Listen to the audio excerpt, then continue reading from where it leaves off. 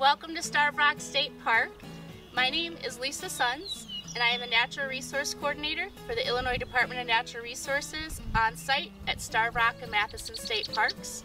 Today we're going to talk about trail tips, and this is going to be part of a series discussing different trail suggestions for first-time visitors or even repeat visitors. The eastern canyons such as Illinois, Ottawa, and Kaskaskia offer 1-mile round-trip hikes to visitors who park in those designated canyon lots along Route 71. Make sure to wear sturdy hiking boots and be prepared to cross several creek crossings and a few muddy trails. One of the only areas in the park where visitors do not have to climb up and down major staircases. Illinois Canyon is the place to be in the spring when masses of Virginia bluebells blanket the forest floor as eastern phoebes sing their name from the treetops. Illinois Canyon may have the smallest waterfall at a height of a few feet, but it is the widest and longest canyon in the park.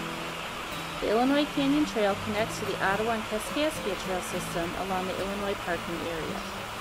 Crossing over to Ottawa and Kaskaskia Canyons, look for wild hydrangea growing along the trails mixed in with witch hazel and dogwood. In spring, pockets of nodding trillium delight visitors along the trail. Not a true cave, Council Overhang is a very unique geological feature and Native American site at the park.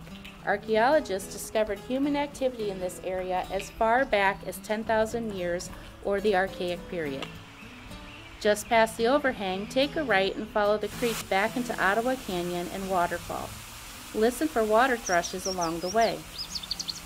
Take the same trail out of Ottawa and turn right to follow the creek back to Kaskaskia Canyon, my personal favorite canyon and waterfall in the park.